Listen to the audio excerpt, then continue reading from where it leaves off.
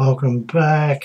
I have to finish this, so I'm going to perhaps gloss over some of this a little bit, but I've done a little bit since you've been gone. Get rid of those. All I've done here is I've coloured these a slight grey. They were white before, both of those, and I'll show you something I'll do with those in a minute. These here, I've added a drop shadow underneath, 2, 4, 30, 100. Which to me doesn't seem too bad, particularly if I remove that. Yeah, that's not bad. I can live with all of that. Now, these here though, that's where I left them. Now I've made another one here, exactly the same way I've done those, just shorter, smaller. Mind you, they're a bit wider here, but same here and same distance off here. Whoops, make that a circle. Still got a circle, try there. This is where you need to double click. Doesn't like something I've done there. And as you can see, and I've added that, which is purely circle. I worked out that point, slightly off white. I never use white. Just don't like it, too stark. And then all I've done is I've added, let me get rid of that one. I've added a drop shadow underneath. There it is there. And as you can see, I do it at 2, 4, 15, 60. I like it to be subtle. Don't want a big heavy shadow. Big heavy shadow implies it's a big step there, and there's not. It's a minor thing. It's barely there. If you look on these, it's barely there. It's perhaps more noticeable on this one, but it's barely there. And then I've added a drop shadow to the whole white face, and it's just to tone it down a bit. As you can see, 2, 4, so slightly offset it, but 100. You can see the difference. It's very subtle. There's not a lot there. I just didn't want a stark circle. I still got some work to do in there, which I'll do shortly. Get rid of that. So that's that. Now the only other thing I need to do, I didn't show you with these, that's not final. You can see it sort of lacks a little bit of detail. So we go into color curves and probably that one. You can see these are the ones I've got loaded in here.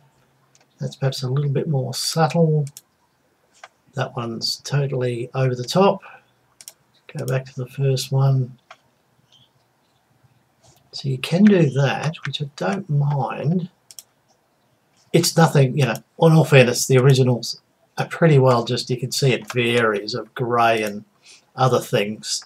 Hard to get the detail on that sort of stuff, so I just tend to make this up a little bit. But you'll notice, if I start moving these around, if you're watching this over here, it varies in different. So you can make it darker closer to the end there. That one doesn't appear, but if I go up it will. You can see it's quite dramatic what you can do. And it's all just personal preference really. There's no right or wrong way, it just is what it is. See, I don't mind that. If I save that, undo it, go back into that tool, whoops, color curves. That's the one I was going to use, and that's it, slightly changed. It's subtle. Yeah, I don't mind that. It's a little bit more progressive. This one's tends to be so these shaded areas in the middle, which aren't entirely correct. I think it's, whoops, that one is probably closer to the mark, so we'll call that, I think. Now, all I was going to show you here, once again, I don't want to waste too much time on this. These markers, those, yes, that's why I left it unchecked. As I said, those I've just changed the colour to grey. These I've changed the same colour grey. Or what you can do, which I do quite a bit, what you can also see it's a little notchy there on that. I'm jumping around here a little bit, but that's because of what I just did. I'll try the GMIC and see what it does. Go down to repair. Sorry, it's waiting on me. Catastrophic. Take it up to about 100. Love the way this just disappears. Actually, I'll take a top one because that was the one I was looking at. That's the edge there. You can see that's having a fit already, but I'm not finished. 1. Take it up to about 4. And I'm trying to clear that out a bit.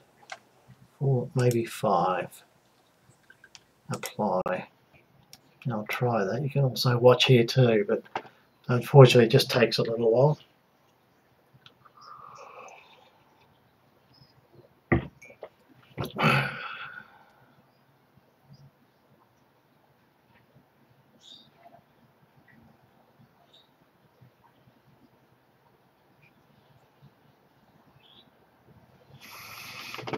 Yeah, that's not bad. You can do it again, but I won't.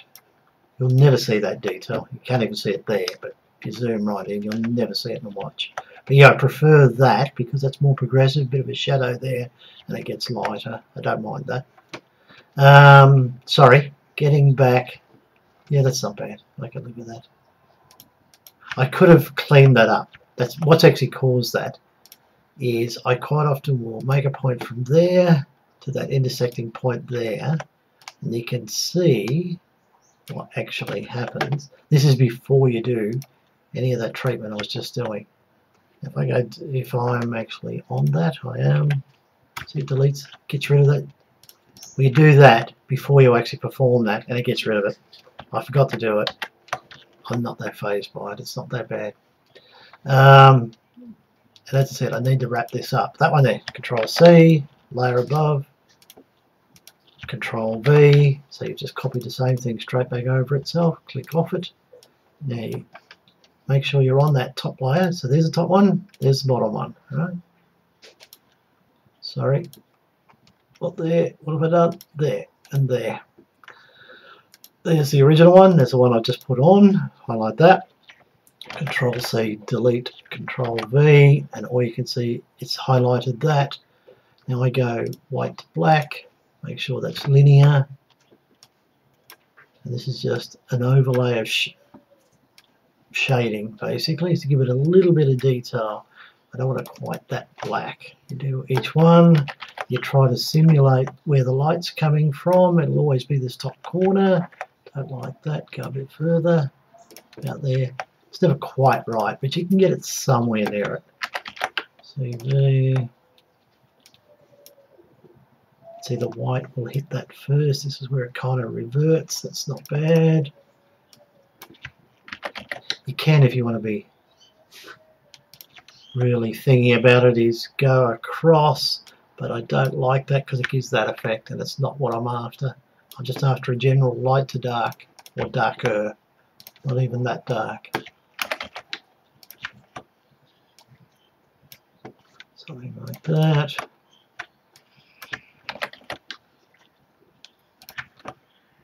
And I do this on a lot of things. Once again, it's really not on the original.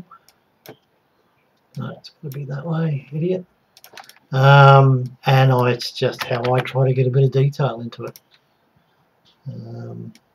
Sort of be there. It's a little bit weird, that one, because it gets pretty well all light. I'll just do it slightly darker. There you go.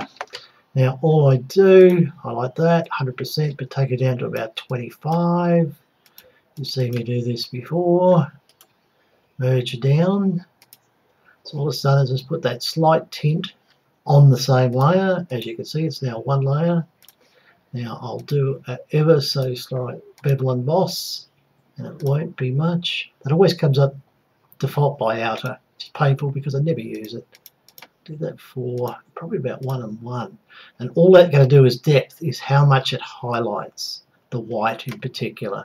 Take it up a bit, take it down a bit, merge with layer, okay. You'll see what I mean. There's white there. I'll make that a bit stronger because it's almost lost. Undo that. Layer effect, bevel emboss. I'll actually make that 100, make that 40. I'll try. No, I'll leave that at 1. I don't want much. I'll make that 6. You'll see this white is now a little stronger, particularly if I get a dark one. It's stronger. That's all. The reason I do it in place is that it puts it on the correct side. If you do one at a time, You do it over here, you rotate it over here, it'll be back to front. So I actually get these all in place first, so it puts the light and the shadow, see the shadow there, light there, reproduces that all the way around, and then once again I go to color, curves, probably that one, except I know, yeah, I'll try that. Color, curves, maybe not that one. See, that I don't mind. Once again, you can play around with these. That doesn't do a lot. I didn't think it would. That one, that makes it probably too dark. It doesn't need to be that dark. You see that I don't mind. Yep, there you go. And that's basically it. Now I also, even though it's probably not, oh, it's not there anywhere, I will put a slight shadow under these. Not these, oh, you can, but it doesn't really do a lot. Once again, it's just a way to give it a little bit of depth. Filters, light and shadow, drop shadow. Now this will be very minor. 2 and about 1, probably about 5. I'll leave that at 60, see what it does. If I perhaps get rid of that, will give you a better idea. Try it on that one actually. Filters, repeat, drop shadow. See, that'll do for that. That's about all it needs.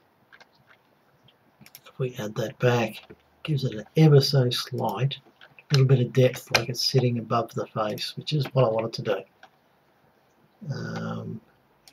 That was that one. Now we go back to this one. This one will be slightly larger for obvious reason, because it's larger. Drop shadow. Actually, I'll go back here. I've done that slightly wrong. Always like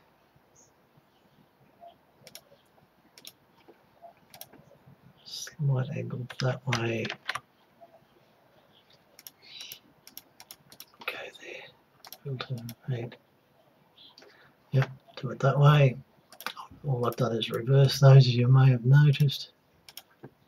Always like this offset X, half of offset Y, just the way I've always done it. This, I'll take this up, as you can see, 2, 4, probably about 10, and maybe take that up to about 80.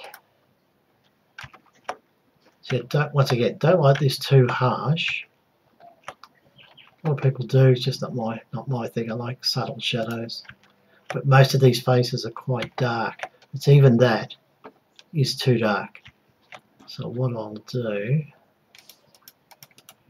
let's delete that. Oops, deleted the wrong thing, didn't I? That's it. There. Delete that. Come back there. Light shadow, drop shadow. I actually make that a little wider. Come back to about 60.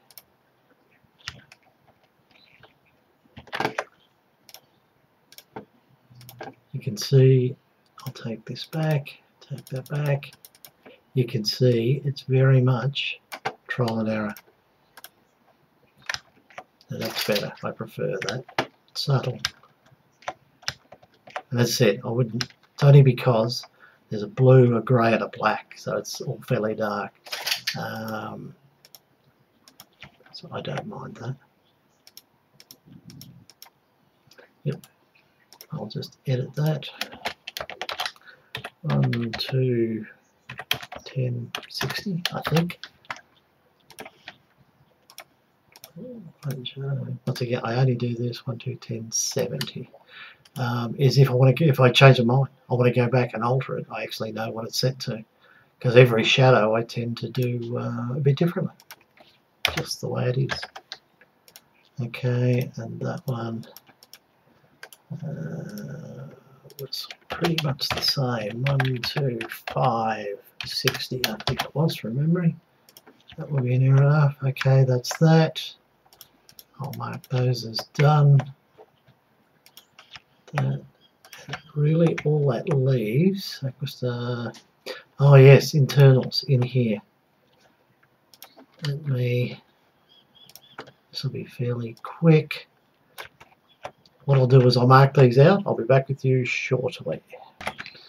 Okay, all I've done is measured these off. This original, got those 3 boxes highlighted. I'll create a new layer. Now I will fill with white. Oops.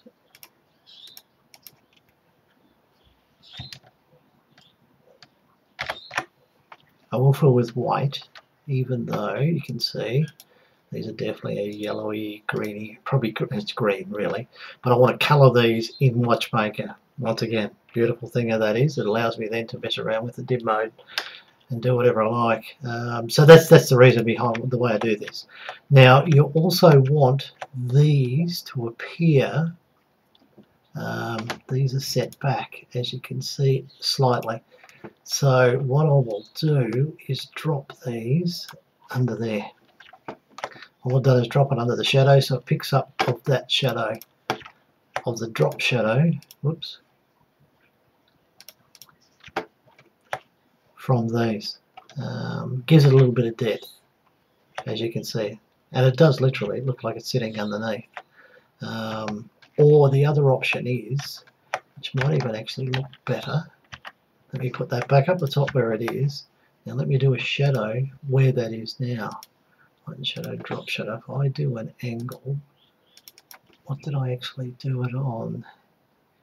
That was 2, 4, 30, 100. If I do that 2, 4 about, try about 15 and about 80.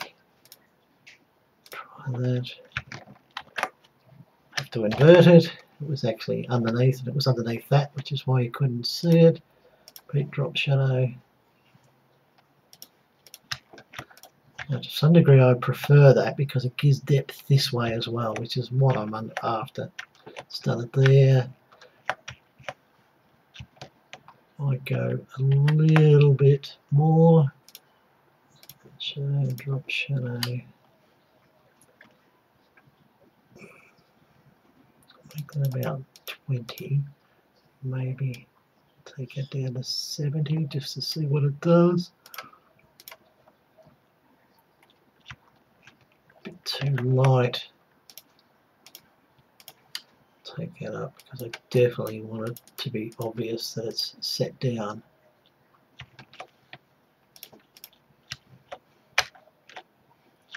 Yeah, once again, shadow, shadow, light, light. That's good. I can live with that. Now I'm just going to add this. It's a layer I've made before. I used to continue to make it and just thought this is crazy, so I kind of just use one now. And I'll drop this down here directly over top of that, and under that drop shadow I've got over the top. I'll open this layer, ignore what it's called, it just happens to be where it ended up once and it's kept the same name. Get rid of that. It'll also be in the wrong place and it's there. Let me grab it. There's a slight error there, I can see that. I'll have to come back and fix that. It's beside that. So there you go, I've left a bit on there. That's the stuff I was talking about. That gets left behind unless you delete things properly. You can see what I'm doing. And this is literally just, got to be careful that you grab that. A series of rings, that's all it is. They all tend to be the same, just various. That's not bad, but how big is it? A bit hard to work out where the center is on this image, but it's about there. So if I get rid of that, make sure that's central. Okay, try, go Control I, we'll delete that off. How does that look? Once again, you can overlap these, you can put 2 of them to make them darker, you can colour them. Not my cup of tea, but Okay, maybe even a little more. What is that measurement? It's near enough 500, it doesn't matter.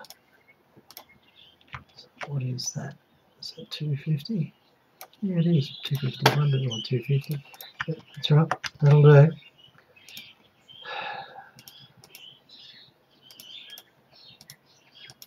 That'll do.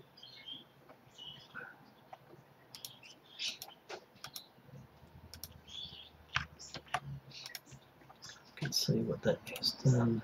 Let me just delete that because it's doing nothing. See, it's subtle. It's not much there. It just tones it down a bit, so it's not quite so stark. Now I'll do these. So I'll be back shortly. I'll make this one, reproduce it, make the smaller one, same as I did on this up here. Just to show you this, when you're doing subdials, because the center is off center, all I've done is worked out where I wanted that. Go to rotate, you have to drag this across to the center of that, or otherwise it throws it completely out of whack. There you go, we're done up to there. I just need to get this text on here. All I do is bring up a text layer by bringing T, put it over top of this. Now I know that's pretty well Aikens. It's that close to it, it doesn't matter. I try to get the height the same. Width could be a little wider, which it is. I can live with that. But it's so then I do that over on my untitled page where I store everything. There you can see 10, 20, 30. I know that 10 needs to be shaved down there. I'll do that in a minute. It's Aikens, it is 85. So I save that on there. So I come back here, delete that, close that. We will add to, where are we? That's those, that's a drop shadow over top, so we'll do it there, new layer. All I do is, for instance, get the 20, Control C, copy that, come back here, Control V, you'll see the outline of this because I'm below it, as long as I get it somewhere near. See what that looks like, get rid of that, change the color, which I can. Maybe around there. What you can also do is add another one if you so want, just to thicken it. Go across a notch, down a notch. That's basically what it does. I sometimes fill those in because that's the, take the radius off, just to make it slightly thicker, a bit more like the original. Then add a line, because I will want the 10 on the same plane so it doesn't look wrong. Come back here. This is how I mess with fonts a lot. Remove, oops, one more. Move that, delete. Now copy that. I might have to move that one further away. We'll just see how it looks to the original. Yes, it will. Dramatically. That's about there. Okay.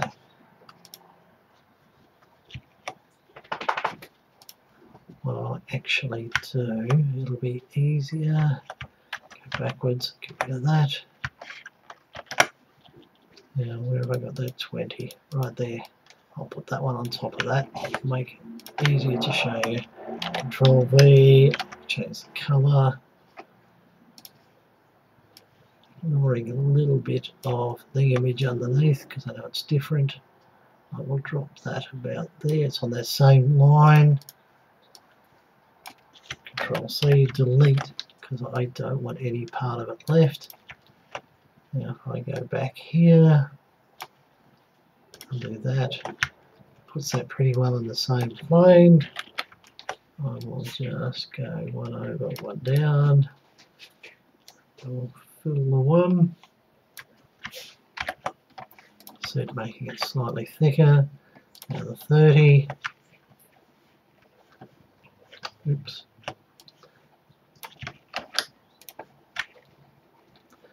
Now I've got to get, yes, this in the same plane. What tends to happen with these, it sometimes works this way. No, it's not going to because it's different. Okay, what I'll actually do, which must mean, yeah, this is terribly out of whack. It's not right actually on the image. There you go. And I tried rotating it this way and it doesn't fix it, so it's actually not right. But that's okay.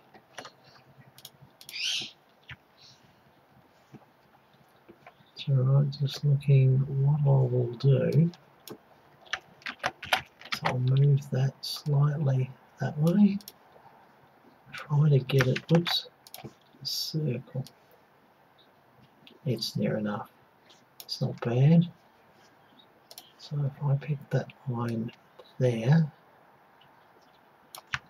and stick the top of my 30 on that, I'll be roughly the same distance from the outer, which is all I'm trying to do. Control C, come back here, Control V, change the colour. I saved it in white, I didn't have to. I'll drop that there, Control V, I'll do another one. You can see you can do some weird shading and shadows and things if you want. And I think I'll just leave that without playing with that anymore. So that's the subdial. You'll notice that I've dropped these over top of this. Some of the images, there's a good example actually. One's below, these two are on top. Same here. There you go. That's above, above, below. Makes no sense to me.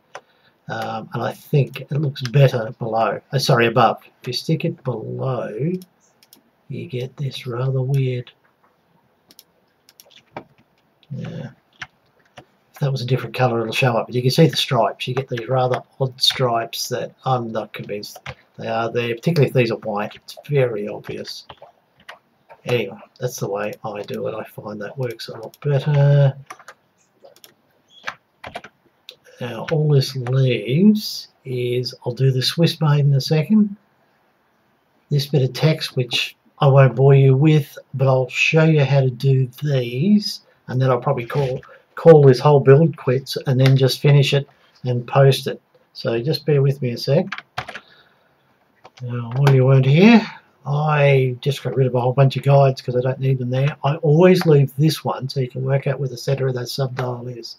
And actually what I quite often do, and I'll do it while I'm here, which is the text layer, that one. I'll get that one. I'll mark the center of this. I tend to draw a box. Because you're on such large scale, I'll go about 3 on either plane. So it's 6 by 6 basically. And just infill that with the same black. That'll be now saved with that. Because what I do, this is where it gets a little tricky, I take that as a complete image, scale it down in 512, I don't lose any sleep over this at all, to 512 in this case, reload it back in here and then take measurements to the center of that square. Particularly, you know, that's the center line there, we all know that, but how far is that there when you scale it down? It sometimes can be halves, which you can program in Watchmaker, and I do it quite often just to get it dead center there. The other thing I've done, I've worked out the center line of those from the center, drawn a circle, which is that guide there. And I also noticed that these are about 62. They are supposed to be the 62. I actually measured one down here. Yeah, it's about 62. So what I'll do is draw a circle. There you go. Now I've just drawn a circle 31 because it's from the center. I'll do it at 12 o'clock position. So that's a 62. Add a new layer. Fill that with white, which you won't see well because it's over top of white. So I can actually, if I get rid of that, just so you can see what's going on. Control left arrow, no. What have I done? It's in black. That would be why. But I won't do it, as I said, exactly in white. I tend to avoid it slightly off, something like that. As I said, if I'm white, so very stark. So we Control C, Control V. Now we move this round on the 30 minus 30 degrees markers. Control V, take it off the same point. Minus 60. Forgot exactly where they are. Okay, they're there and there.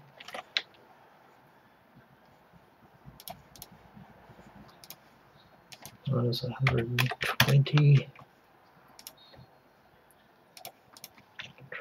Okay.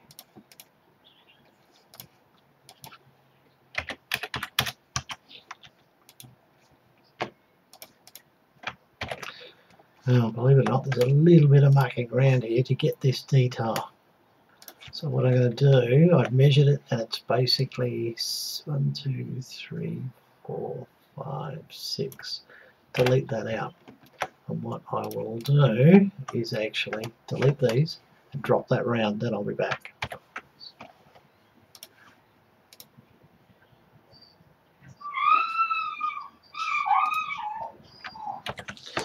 Okay, I've changed it a bit. Ignore that last little bit you've seen there. That's having some problems with audio. I just need to, I can fix that, but I'll have to wait till this is finished. I've decided to leave those there. What I've done is added another layer, just made rings, same size, about 6 pixels all the way around. And what I'll do, make those active and just round these. Once again, I need to round them in situ, or in place if you prefer, so it puts the shading on the right spot. If you do one, then rotate it there around where you want it, the shadow will be on the wrong side, just the way it is. So we go layer, layer effect, bevel emboss, 6, I'm going to take that up a little more, 3 and 3, so that should be about it. That's what it's done. It's round, see, it's put the shadow there, light on this side, reverse on here. Now if I put that open down, the one underneath, now it gives that effect, which is what I'm after. Coming back here. Now I need to do this in the center, so I'll be back in 2 seconds. Okay, I'll quickly finish this off. There's that layer. I've dropped those rings over top to give that effect. This one I removed, by the way. That's it. I've created a new layer here. I remove those, which is just, it's only that internal size there. I use this as a background to tie it all together, but we get rid of both of those. Now I can basically dome this, as you can see. A few different ways you can do it. Bevel emboss. You can see I've been messing around here a bit. Sometimes I use this, sometimes I don't, and you can see what it will do here. I quite often use those, but I thought I'd show you something else which I also don't mind, which you need to highlight this. This will be the last thing I'll do. And I know, just by experience, I need to go about 1 pixel outside. And you go into filters, it's actually buried in here. In a rather, I can never find it. Render, there it is, it's under Render Sphere Designer. Now by default, this color here, which is that one, will come up green. I don't know why, I changed it a minute ago just to check it out, and I make that a fairly dark grey. That's the only change you need to make, is change this color.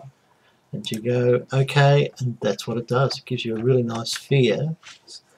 But what I do then is take this just in. It gives you this jagged edge. It's always done it. Control I just to feather the edge. Click off that. Add the background, and you can see that's the effect here. And that's pretty well what I want. And what I do, so it makes a slight difference in here with that background, because you'll always get openings in here. So that's why I left that background there. Technically you don't need it, but I think it looks better. Now what I do is I quite literally, instead of rotating this one, that's very hard to do, what I was talking about. If you need to highlight each one of these, it gets a little tricky. So I do cheat in this case, is I literally take a copy of that, pick it up and move it over there. Not rotate it, or once again the shadow becomes in the reverse, which you don't want. But I just take a copy of that and drop it in there.